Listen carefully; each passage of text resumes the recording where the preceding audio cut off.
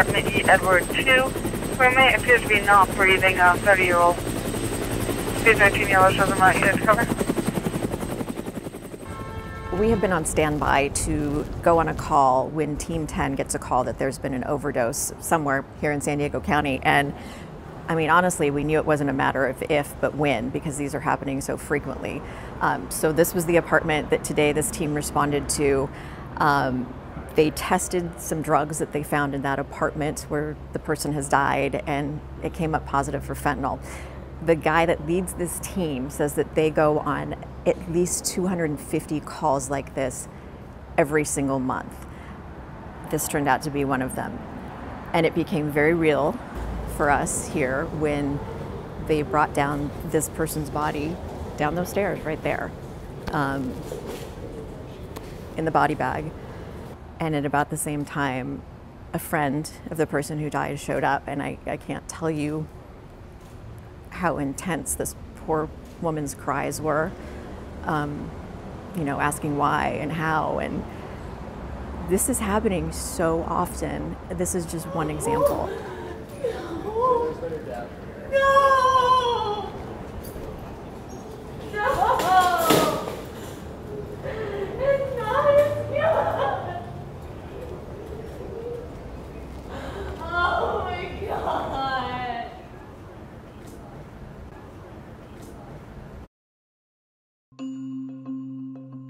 San Diego County has become a national epicenter for fentanyl trafficking, and seizures of this dangerous opioid at the border just continue to spike. The U.S. Department of Justice says there's more deadly fentanyl being seized by border agents right here than at any other of this country's 300-plus ports of entry. This is an epidemic that is really devastating our community. We're not going to arrest our way out of this problem. It is just too big. Out of all of my patients that are diagnosed with opioid use disorder, about 95% of them, their primary opioid of choice is fentanyl. Now it's like you take a pill and you're gone. And by now, you've probably seen pictures of the pills being seized. They call them blues for their color, or M30s for the stamp that makes them look like the common pharmaceutical-grade painkiller oxycodone. And now there are rainbow-colored pills being made to look like candy to entice teens and a younger demographic. But fentanyl does not always come in a pill form. It's a substance that is being mixed with just about every drug. In 2021, we had 12 kids under, 17 and under die from a fentanyl overdose.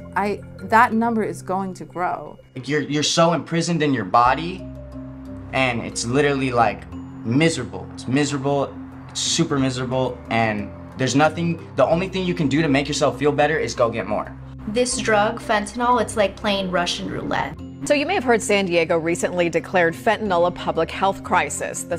I've reported on the fentanyl crisis over the past few years, but recently I started hearing more and more stories.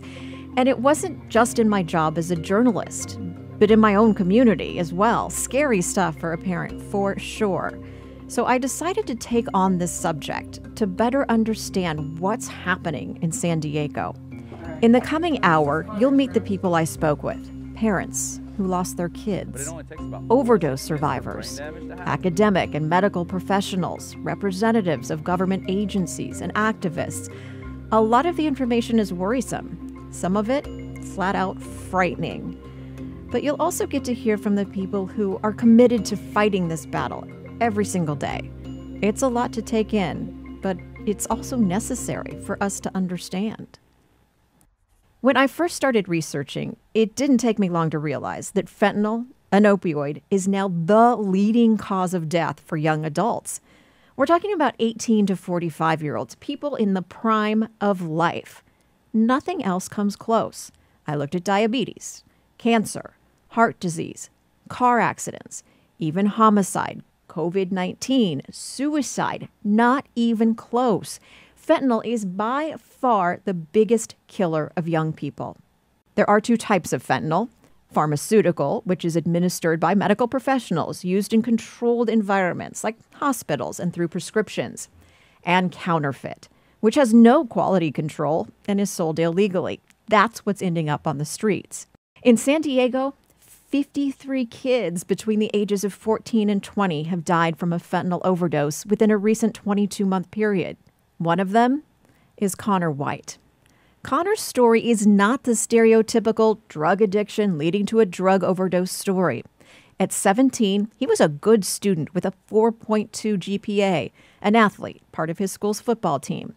His mother, Laura, told me Connor was an overall really good kid. Of course, we were very, very proud of him, but he was driven. He was driven. And he was driven in football, even though he wasn't the best player. And he knew it, but he showed up. He showed up every time, every practice, and he worked hard. We played Pop Warner at Torrey Pines, and then you know, when he went to Cathedral, played freshman football, JV football. He played that COVID season on varsity at Cathedral, and then, you know, he wasn't there for the last season. Connor's dad, Matt, was his high school football coach and teaches AP classes at the school. He describes the day Connor passed away. So it was May 5th, 2021. When I woke up, bathroom light was on, and he was in there. I could hear him, and I thought, oh, okay, so he's getting ready. He'll be at school. And so Connor was supposed to be in my class that day, and he wasn't there. And I texted him, and there was no answer. And so I called down to the office, and they sent somebody to cover my class, and, you know, I'm a mile away. And so I got here, it was around 10:30 or so, and his car was here, and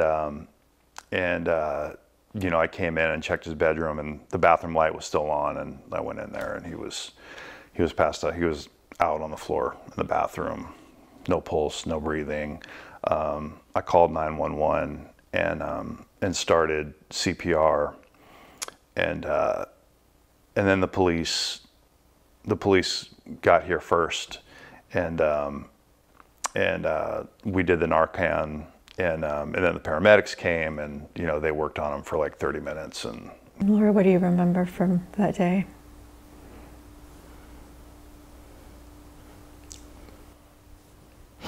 I couldn't hug my child goodbye because they don't allow it when fentanyl has been taken. I said, I just want to hug him one more time. They said, no, you can't.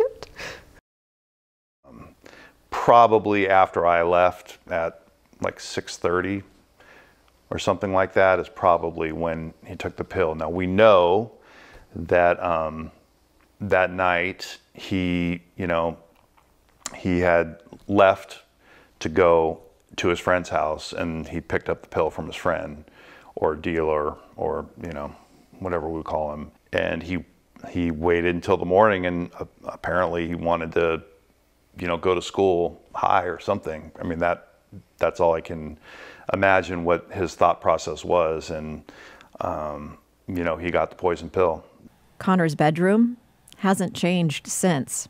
There's the whiteboard that he'd been using to help study for finals. Athletic gear, waiting for that next game that will never come. It was a Percocet, it was a blue M30 pill. You see, you know, whenever they do a fentanyl bust, they show the blue pills with the M30 on it. You know, that's, you know, obviously what it was. And, you know, and that's, the world changed. You know, it changed real fast. For the White family, losing Connor happened unexpectedly. It seemed to me they were simply blindsided by the death of their son. But for the Lopez family, they battled with their 21-year-old son Zeke's addiction over a long period of time.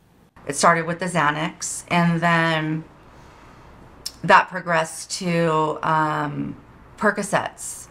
Zeke's mom, Christina, and his stepmom, Natasha, both spent a recent afternoon with me to share Zeke's story.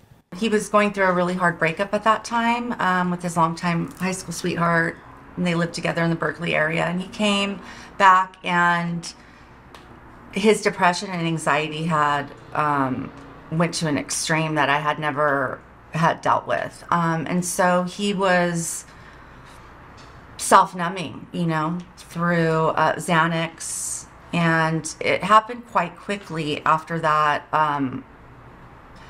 the level of his use and how you could tell that he wasn't doing okay. Yeah. So probably unknowingly, by trying to self-medicate, exposed himself to then these fentanyl-laced pills. Exactly, and that created an addiction that I've never have experienced. This was a whole different monster, because he just could never completely stay away from it. It would be 6 months and then he would relapse, and then it would be 4 months and then he would relapse. It was like that drug constantly called his name, you know, because it would just take away all that angst and anxiety and and quiet his mind for that moment. Despite all of his family's effort to keep a close eye on him, Zeke's battle with addiction continued. His mom described the day it came to an end.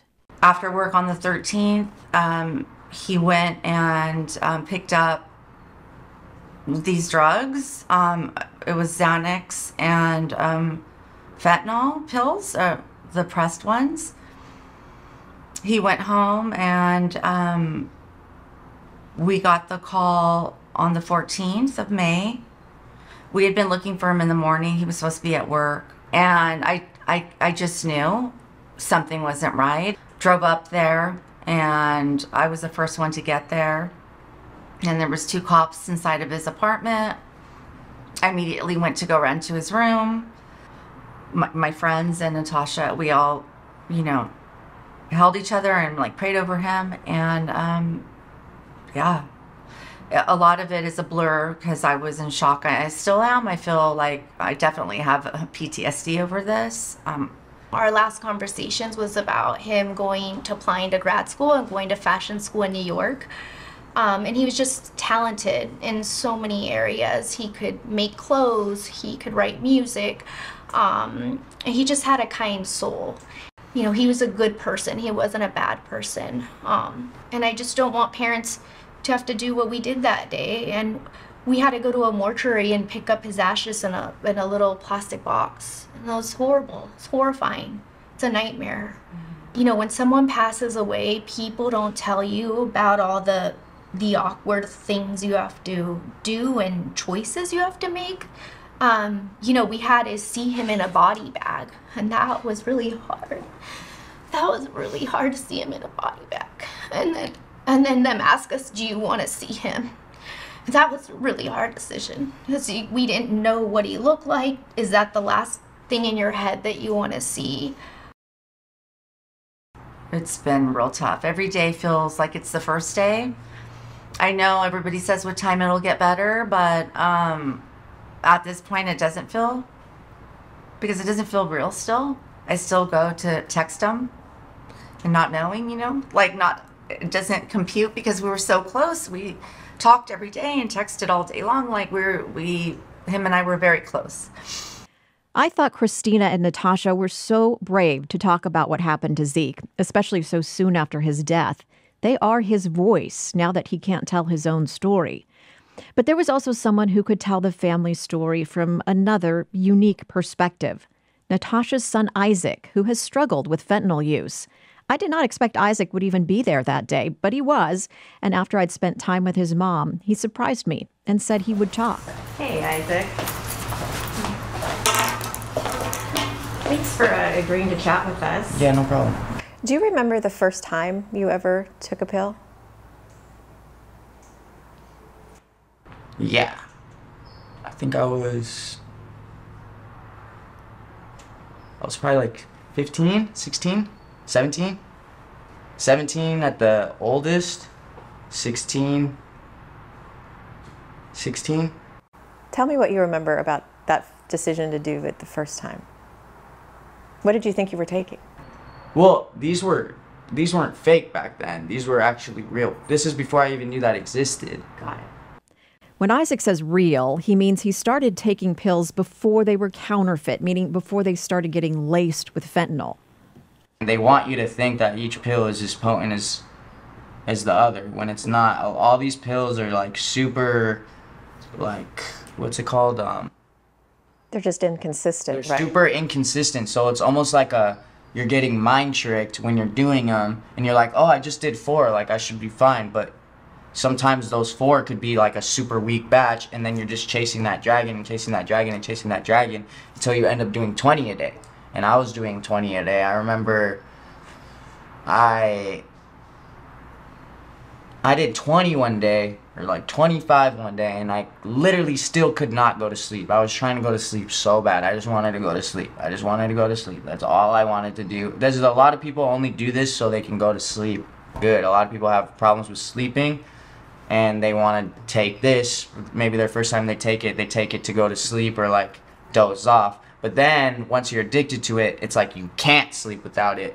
The withdrawals are so bad for opiates. Like, people say like, oh, why would you do heroin? Why would you do fentanyl? That could kill you. They don't realize that once you're so deep into it, that doesn't matter. It literally feels like it's going to kill you if you don't do it. When I asked Isaac how many people he knows who've died because of fentanyl, he started counting. I could probably name more than my fingers. So there's Jesse, Tanner, Andy, Jonathan, Tanner. 2 of my friends have overdosed in front of me, and I had to see them get Narcans. I already have 5. 5 of your close friends. There's still more though. I can't even. It dropped like flies nowadays.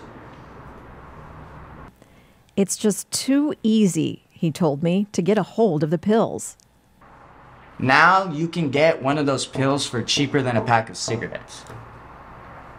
Cigarettes are $15 now. I remember those pills were like $20 at the most when they first came out, and now you can get them for like $5 each. And where do you get them? Just, there's tons. We're literally at the heart of it all. San Diego, right next to the biggest border of the world. Like, it comes through like candy. As I drove away after spending time with Isaac and the rest of Zeke's family, I kept thinking about that comment, it comes through like candy. I really wanted to get a sense of just how much fentanyl is actually coming here every day. So to get those answers, I went to the top when it comes to drug investigations. Special Agent in Charge, Shelley Howe. She's responsible for all DEA operations in San Diego and Imperial counties. There is such an overwhelming amount here because the cartels and the drug dealers are driving the addiction that we're not getting nearly as much as we should. And it's not because we're asleep at the wheel.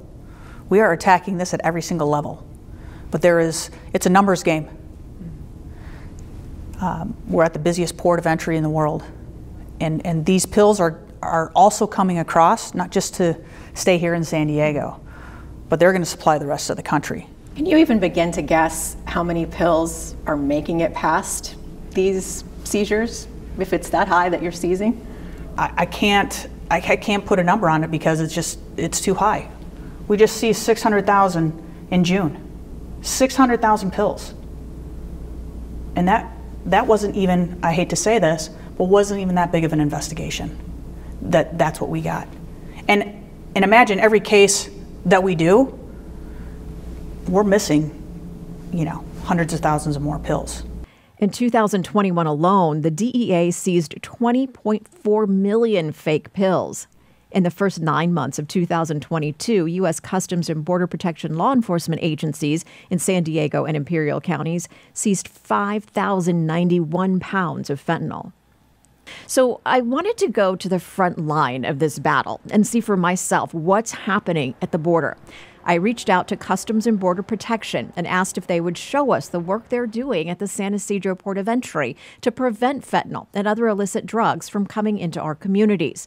That's where I met Officer Wilson Portocarrero with the San Diego field office. Doing this with us today. Officer Portocarrero gave us an extensive tour of the operation at the border. He showed us where 24/7 CBP agents are searching cars and people for fentanyl and other drugs. And so this is our vehicle secondary inspection lot. So if the officer detects or suspects illicit activity, or maybe just wants a more of a thorough, more in-depth inspection on a vehicle that he or she has, they'll send them into the vehicle secondary lot where they can kind of take their time, maybe call for the canine to run around the vehicle, and then send it through our X-ray non-intrusive inspection to kind of give more of a thorough look as well. On a day-to-day basis, I said the San Diego Port of Entry and the other ports of entry in the field office, we see daily anywhere from 2 to 3 seizures at a minimum, right? And it could be anywhere from methamphetamine or fentanyl or heroin. And so we see this very commonly.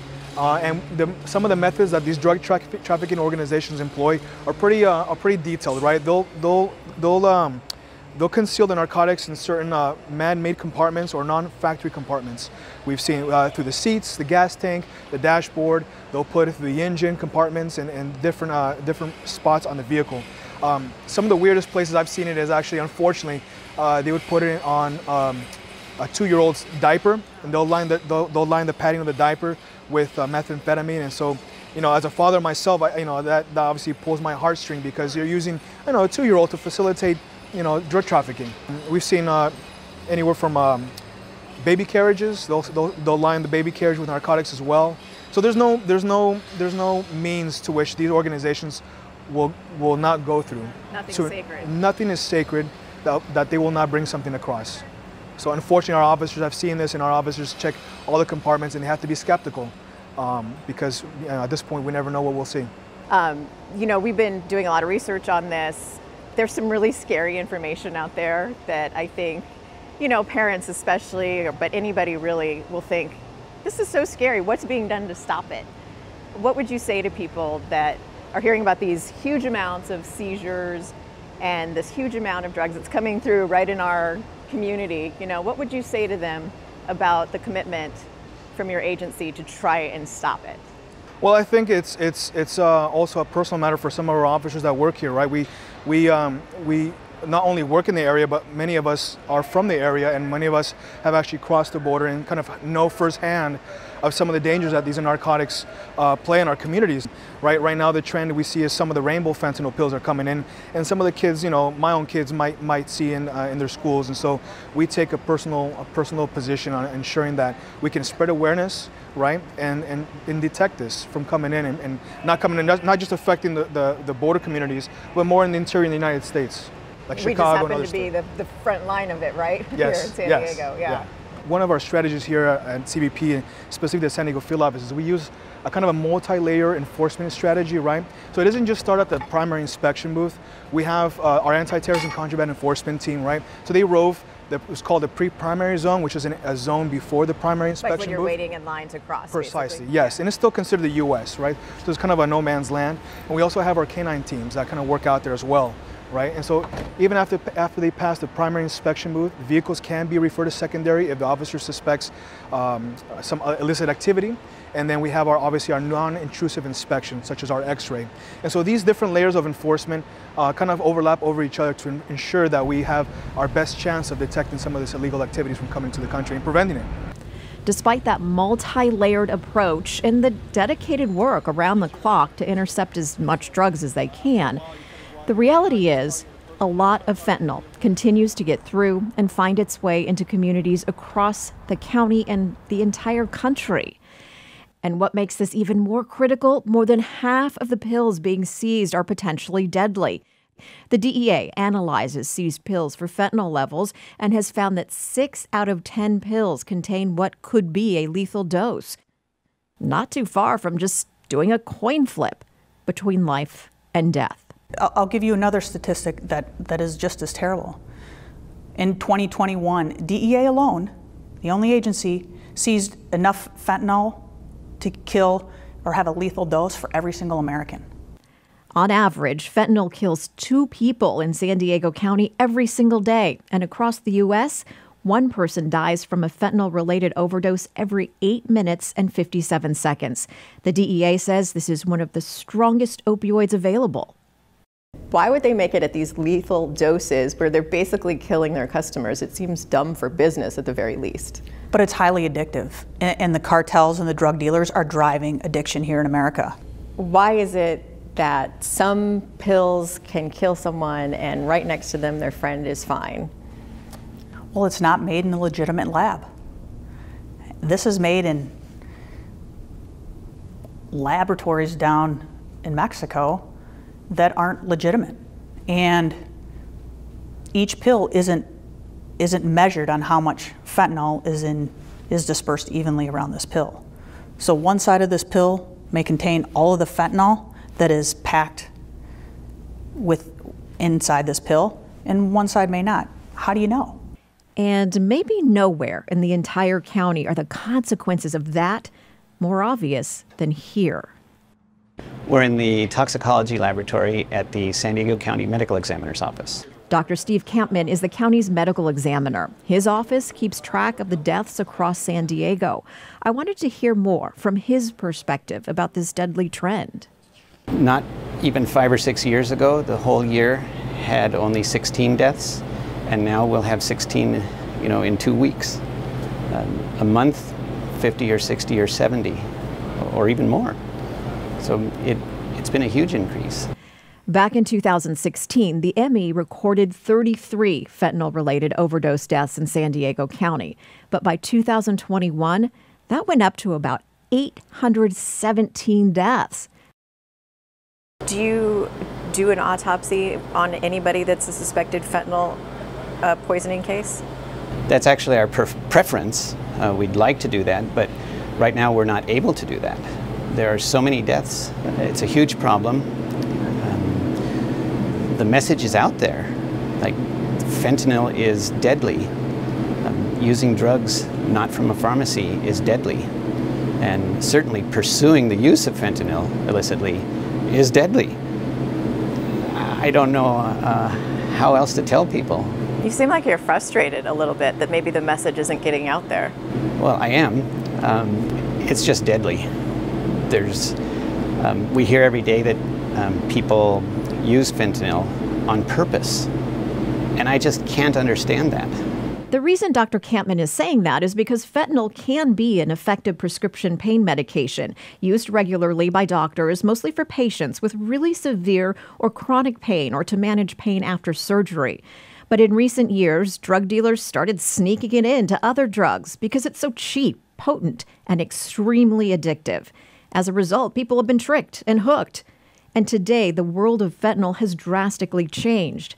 I was finding out that means that people who are trying to stop the bad guys are having to dramatically change their game plan. Because of all that's happened, you as an agency are doing a totally different job in some ways.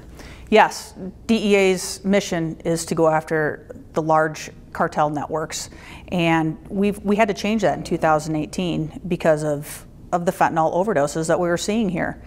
And our agents aren't made to go to scenes where there are victims deceased.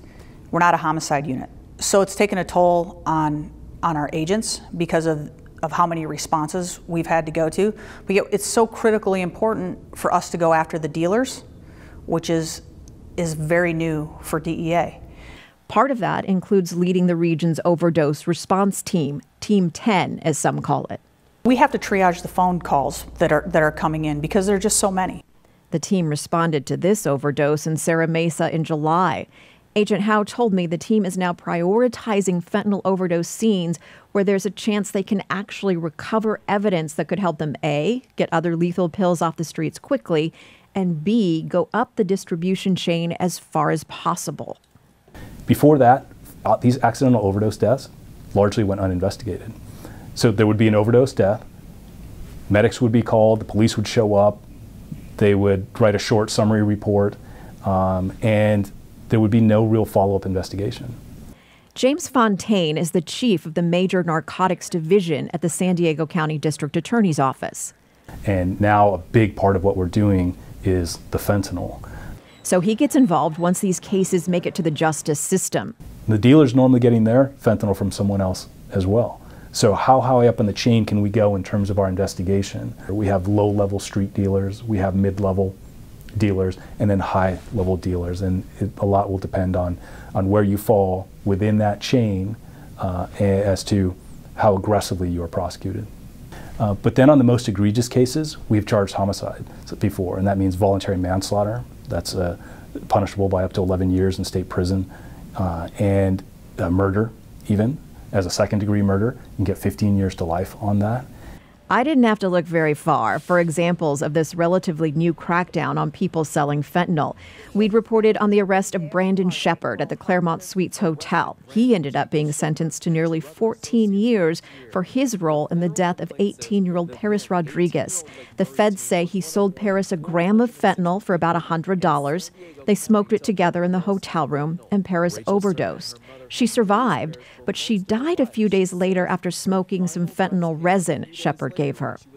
And then, just when I was in the middle of research for this project, a judge sentenced a La Jolla man to 15 years in prison for providing the fentanyl-laced pills that killed a woman who happened to be the daughter of Doug Manchester, the wealthy developer behind the San Diego Marriott Hotel, the Manchester Grand Hyatt, and the Grand Del Mar Resort.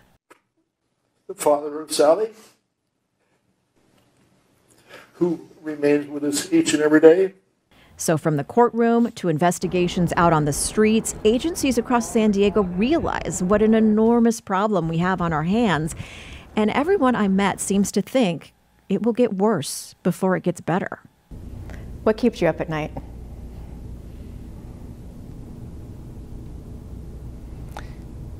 Not doing enough. I don't know how else to convince people. I have 3 little kids myself, and they can sit right in front of me on the couch and they can order whatever they want using emojis. And if you're not paying attention as a parent, it's happening right in front of you and you're none the wiser. That's because teenagers and young adults can easily access this stuff through popular social media platforms like TikTok, Snapchat, and others. Drug traffickers are advertising these drugs using emojis and code words. The DEA has even put out an emoji decoder showing what these emojis mean. A rocket ship can mean high potency, a cookie can mean large batch. I wanted to learn more about how all that works, and is anyone even monitoring all that's going on online or doing anything to stop it? So I headed over to the San Diego Supercomputer Center on the UCSD campus, where I hope Professor Tim Mackey could help explain. He's using these incredibly powerful computers to detect and monitor millions of social media posts and other content on the internet. The goal is to take that vast amount of information and make it useful for law enforcement and social media companies trying to get a handle on this. What do parents need to know about what's out there if they are like, what do you mean my kid can get some kind of pill on Snapchat? Like, explain what's going on really out there. Yeah, it's really daunting. I'm a parent myself, 8 and 10-year-old, but I'm not at that age, but I can understand how parents may not even know what's going on, which is drugs are everywhere on the internet. And he told me, so are the advertisements for drugs. What does an ad look like on social media? So ads are very different. Some of the ads are very, similar to what you would expect, which is a picture of a drug and maybe some writing on that ad talking about which drugs they're offering. A lot of times drug sellers want to show that they have the product so that they're not being scammed or something else. Some of the ads are more creative, like we have one ad with SpongeBob and shows all the different drugs of where SpongeBob maybe look different if he's depending on the drug he's doing? Okay. Some of the drug dealers don't use very overt marketing. They'll wait for people to have a discussion about drugs, and then they'll come in to those direct messages or into those channels through comments and say, hey, do you want to buy a drug from me? It seems like the drug dealers now are like taking payments through these apps and then even arranging for delivery at people's home through these different online platforms. Is that really what we're looking at now? Absolutely. We see evidence of people shipping product and having FedEx numbers and shipping labels and saying something like a code word about when a product is delivered to a doorstep. We have drug dealers that have reviews. We have drug dealers that have tracking numbers for the product that they ship. And we have drug dealers that are, very multi-marketer. They have an Instagram account, they have a Snapchat account, they have a Telegram account, etc. They're selling all over the place. So the odds that your child is going to be exposed to this content can be relatively high, especially if they're looking for hashtags that are related to drug, terms. So it's very important for parents to know that there's a lot of content out there and your children can get exposed to it pretty quickly. That is definitely alarming to hear. But Professor Mackey says right now his research group is working with partners, including authorities and social media companies, to try to prevent people from being exposed to this type of content. So as I walked away, that gave me hope that there are efforts out there trying to protect our kids. But there was something else I still wanted to understand.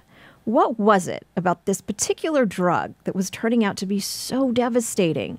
Could science help break down why fentanyl has turned into a public health emergency? I kept thinking back to something Isaac said to me. They say, oh, why do you do fentanyl? Like, you could literally die if you do fentanyl. Like, the people that are doing fentanyl don't think that. They feel like they're gonna die if they don't do it because it's that addictive once you're in that hole. To understand the science behind fentanyl, I reached out to someone who specializes in opioid addiction, the head of substance use disorder for San Ysidro Health. I visited Dr. Aleka Heinriche at her clinic, and she told me the number of fentanyl users visiting her has skyrocketed. Could you give us a sense of how big the fentanyl crisis is right now in our community? Because you're in there seeing it every day. Yeah, absolutely. So I think what's really interesting is that we've been able to watch this in real time because, so the beginning of 2020, I would say that out of my patients that had opioid use disorder, about 80% of them, 85% were using mainly heroin. Another 10% were using illicit or illegal prescription opioids. Those are things like Oxycontin, oxycodone, Vicodin. And then the rest, we'll say like 5% or so, were using fentanyl, knowingly using fentanyl.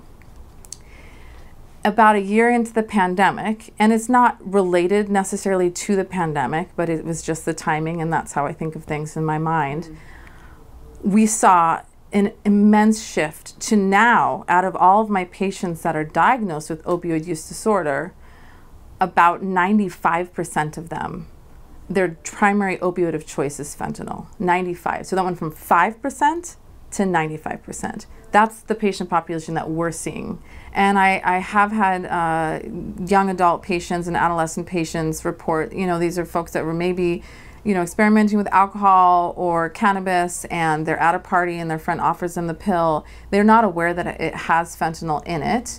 And because they've never used opioids, they have no tolerance. And so they're really, really susceptible to having an accidental overdose, and as well as susceptible to creating an addiction or going on to have dependency to fentanyl. And they're hooked almost right away.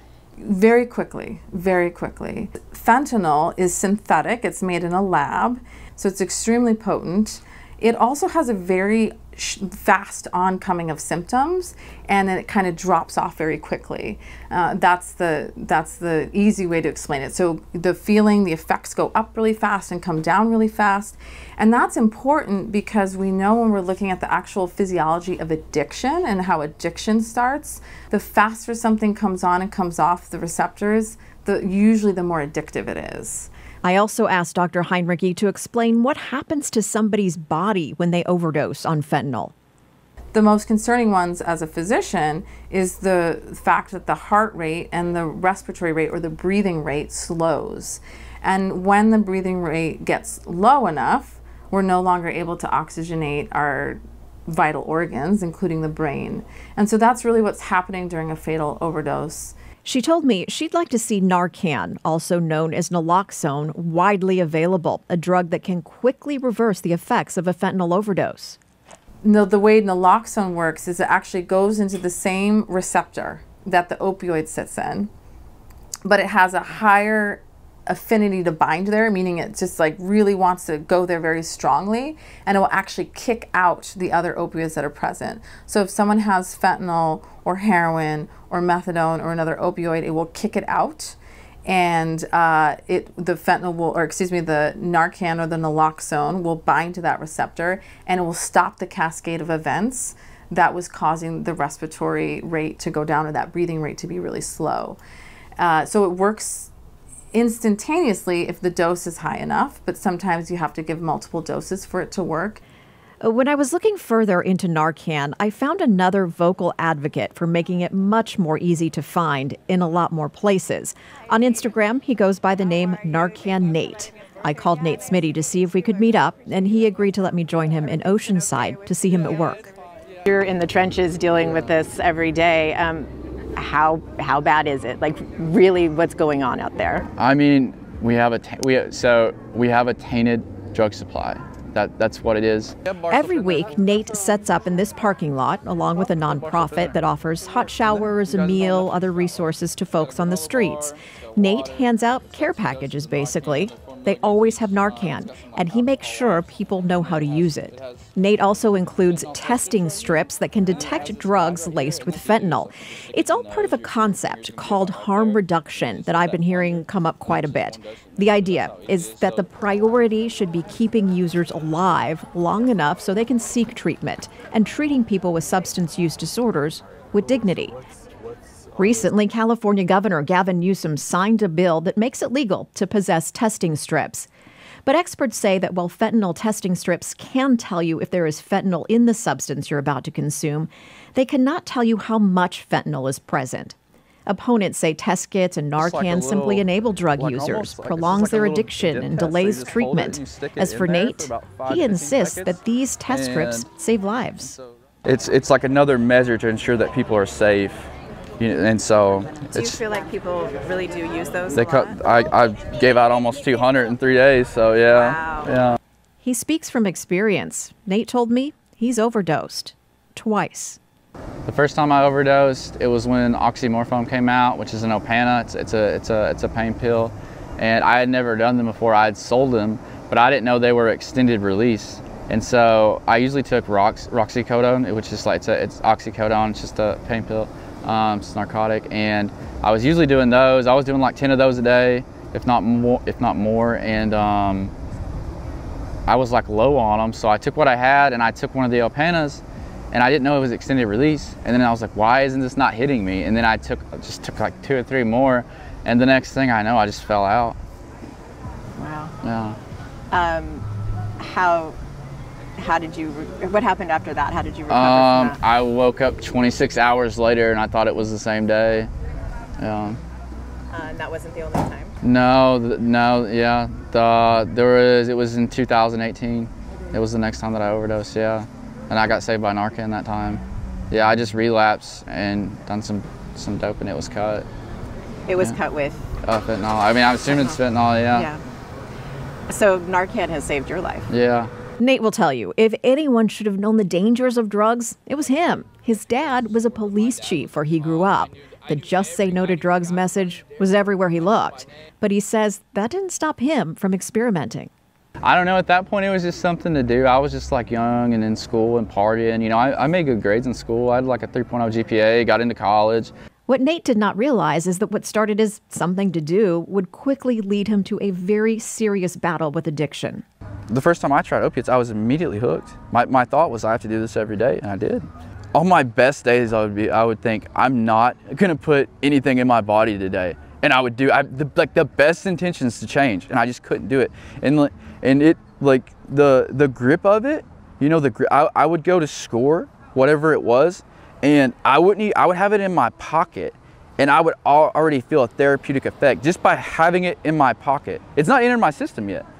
That's how crazy it is, you know. And then when I wasn't like, I would already be like, I would be loaded, I would be high, and then I'm thinking about the next time I can get one, the next time I can get one. Like, it rewires our brains, like it rewires our neural pathways. Like I never wanted, like I slept on a couch covered in dog shit. Like it had dog shit tracked on it and piss in this trap house, you know. I never wanted that for myself, you know what I mean? That's not where I see my life going. It just happened. You know what I mean? I didn't want that. I didn't want to be addicted to anything. I was just experimenting like just people do, and it happened. And he struggled for years to quit. It's hard. It's one of the hardest things I've ever done in my life. You know, I wanted to kill myself before I got clean this time, and did it for 8 years. Nate says he knows some people may hate what he's trying to do, but he doesn't see any other way. People have this idea, like they think I enable people. I'm just enabling people to live longer, to have a chance. You know what I mean? Because I know they're going to do whatever they want to do. You know, and it's like, why don't we try this? We've been doing the war on drugs, the prison system, punching people, punitive measures, all this stuff, and it just doesn't work. While Narcan certainly works very effectively in cases of overdose emergencies, I was curious about what treatment options were available to those struggling with fentanyl addiction. There are 3 medications that are FDA approved for the treatment of opioid use disorder that have shown to be very effective at reducing folks from using, as well as reducing all the negative impacts in their life when they're using, and just reducing death, the risk of death. So those are methadone, buprenorphine in various forms, and naltrexone. These medications should be readily available to everybody, everywhere. Should be, but are they? I asked Dr. Heinriche if access to adequate health care for fentanyl addiction is easily available. Access is extremely important. So we recently have been through this huge health emergency pandemic. And we've seen how providers, doctors, community members, politicians are able to motivate and really get behind a public health initiative to help save lives. So we know that that kind of response is possible. Unfortunately, with the opioid epidemic and now what's becoming a fentanyl epidemic, mainly, we're not able to have that same kind of movement and motivation. And I think a lot of that just has to do with the stigma, the lack of understanding and awareness of just how common this problem is and what we need to do to address it. So when we're creating programs to help treat people with a fentanyl use disorder, opioid use disorder, we want to have what's called low barrier care. So we want patients to be able to be connected to a provider, preferably a board-certified addiction specialist, or somebody, or a primary care provider or a psychiatrist that has very good understanding of how to treat addiction. And we want them to be able to get medications right away. We know that these medications save lives, so we don't want to delay treatment. There's oftentimes we talk about a window of opportunity when someone's motivated to get help and motivated to change. And if we miss that window of opportunity, it could be deadly. In Isaac's case, he receives a monthly shot of a prescription drug, Sublocade, which prevents the effects of fentanyl even if he were to use it. But it took more than 2 months after Isaac's mom, Natasha, took him to the ER to go through the process and get on the prescription.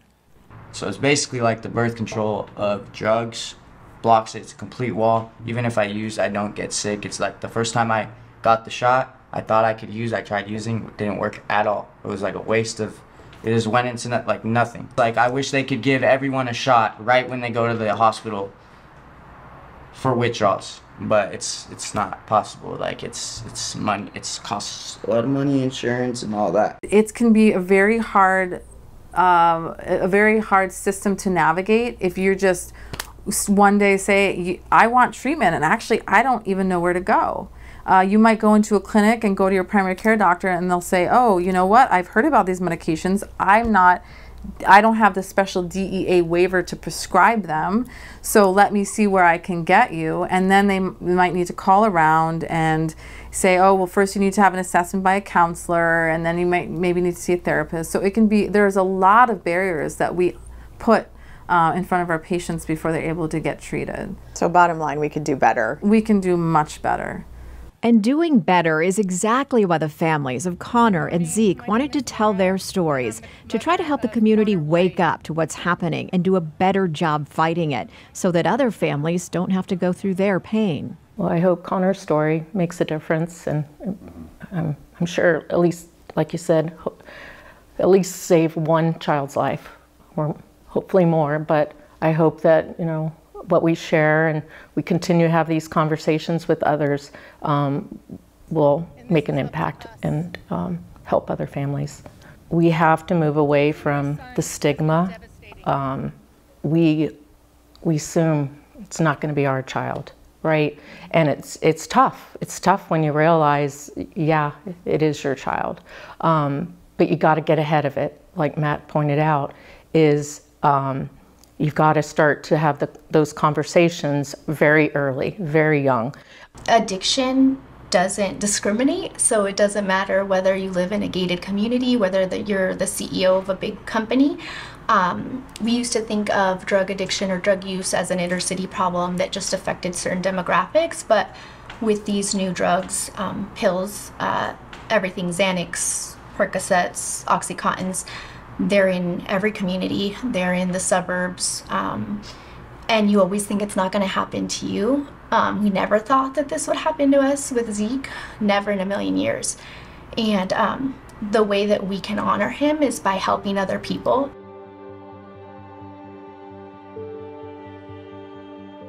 The battle with drugs is often told by numbers. Numbers of those who've died, those who are addicted, the number of drugs being seized, people arrested or sentenced. While the numbers help quantify the problem, they do not account for the countless lives this battle impacts, because you cannot quantify the pain, the suffering this ongoing struggle causes every day. Beyond the numbers are real lives changed by this fentanyl crisis. After spending weeks with people affected by this fight every day, 3 main things became clear to me. This is a massive fight, and we are only at the beginning. It's not going away anytime soon, and things may get worse before they get better. Also, all of the agencies, the people really involved in trying to keep our families safe, they all say they need more resources, and they need more people to pay attention to what's happening.